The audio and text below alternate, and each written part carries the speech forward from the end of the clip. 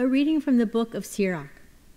To keep the law is a great oblation, and he who observes the commandment sacrifices a peace offering. In the works of charity one offers fine flour, and when he gives alms he presents his sacrifice of praise. To refrain from evil pleases the Lord, and to avoid injustice is an atonement. Appear not before the Lord empty-handed, for all that you offer is a fulfillment of the precepts. The just one's offering enriches the altar and rises as a sweet odor before the Most High. Just one sacrifice is most pleasing, nor will it ever be forgotten. In a generous spirit, pay homage to the Lord.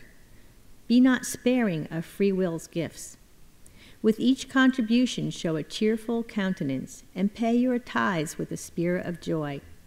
Give to the Most High as he has given to you, generously, according to your means. For the Lord is the one who always repays, and he will give back to you sevenfold. But offer no bribes, these he does not accept. Trust not in the sacrifice of the fruits of extortion, for he is the God of justice, who knows no favorites. The word of the Lord. Thanks be to God. The responsorial psalm is, To the upright I will show the saving power of God. To the upright I will show the saving power of God.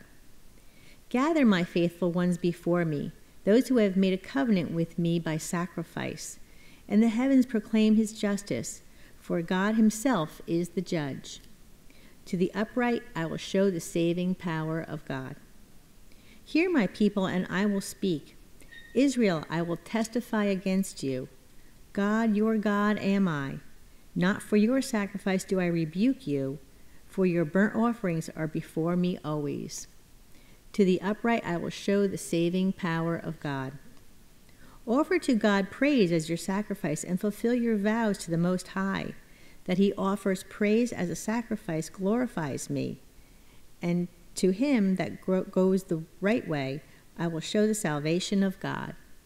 To the upright, I will show the saving power of God. Good morning. It is Tuesday, May 25th. The gospel is from Mark. Peter began to say to Jesus, "We have given up everything and followed you." Jesus said, "Amen, I say to you, there is no one who has given up house or brothers or sisters or mother or father or children or lands for my sake, for the sake of the gospel, who will not receive 100 times more now in this present age. Houses and brothers and sisters, mothers, children, and lands, with persecutions and eternal life in the age to come. But many that are first will be last, and the last will be first." The gospel of the Lord. Praise to you, Lord Jesus Christ. Jesus is letting them know that, yes, you may have given up a lot, but much is coming back to you. You have given up, but much will be given back to you. In another place in the gospel, remember, good measure will be poured into the fold of your garment, rich and overflowing. The human heart is that place, that repository of grace and love that God gives each and every one of us.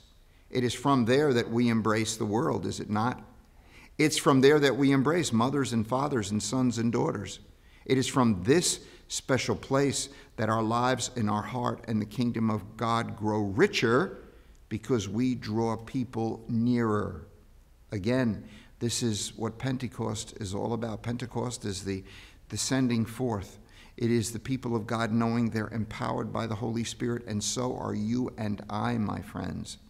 Christ is not asking us to give anything up for the sake of the gospel, but to enrich what we already have through the words and the meaning of the gospel. You know the parables. I've said this 1,000 times. You know the Good Samaritan. You know forgiving 70 times 7. You know the prodigal son. You know the woman at the well, and all the rest. We know what we have to do. Now we have to do it, and it is in the doing of it that we are richly rewarded. And there is no favoritism. What does he say at the end? The last shall be first, the first shall be last. You never know who's going to move to the head of the line. That's why we have to be careful about judgment. We must be very careful that we do not judge, because we do not know the hearts and minds of the people we love. There can be more good in people that might not go to church much or might not seem to be too well schooled in the gospel. They might possess more good in their heart than someone who sits in that pew every single Sunday. We cannot know, and that's the warning at the end of the gospel. Some who are first will be last, and some who are last will be first. We do not know. But I would really like to know that I would be first, because I would like to know that I possess the truth that is Christ in my heart and in yours as well. Take care, my friends. We'll see you tomorrow.